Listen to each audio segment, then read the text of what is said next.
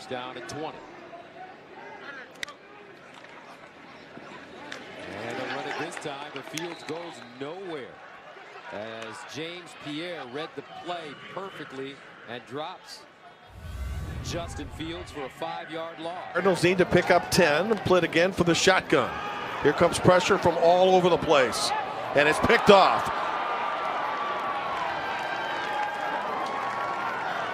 It's interesting. I would never cross Walter White. That's all I know.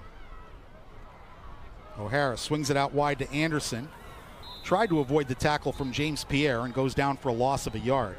If he is down, it's not a first down, but with the ball moving forward, it is. Dangerous throw for Green. Now that ball's out. Lewis and Gilbert out in coverage on Xavier Gaines. As an affinity for other guys, been in a similar situation, you understand. Isaiah Green keeps it himself, maybe back to the line of scrimmage. Bryce Pierre make the tackle, 3rd down and 6 coming up. Another 3rd and long. Western's been in a lot of these the last couple of possessions. Story steps up against a 4-man rush, completes it to Simon, who takes another big hit. He's ruled down, but he's staying down this time. That went for 151 yards in the first quarter, only 28 in the second. Story off play action to the outside, intercepted. A leaping James Pierre has his 2nd interception of the season. And FAU takes it back at the Western Kentucky 38-yard line. This is back on the field after giving up that big play, man. I'll tell you what, this is a tough time for the Hilltoppers. They got to be careful here.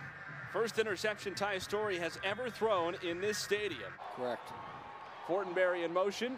Play fake to Walker. Jackson's going deep. Look for a shot. At the 10, it's intercepted. Pierre's 2nd pick of the game. He has blockers the other way. And he's out of bounds near the 40. After a blocked field goal, FAU takes the momentum right back on James Pierre's 2nd interception of the game. Shot, and so did Kiffin. He called the shot too. Had a double covered, triple covered, number 11, Lucky Jackson, and great individual play. Momentum back on FAU side. This is exciting. 17-yard gain for Tim Jones. 6 catches on the day. Abraham pressured again, and he gets that one off to Steven Anderson. Key if the Blazers want to win today.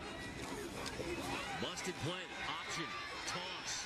Stanley has it, and the Owls have him. Drop for a loss, sending UAB exactly where they don't want to be. 3rd and long with Devon Brown leading the way.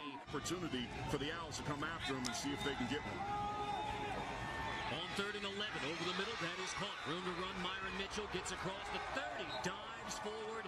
Does he have enough? He appears just short on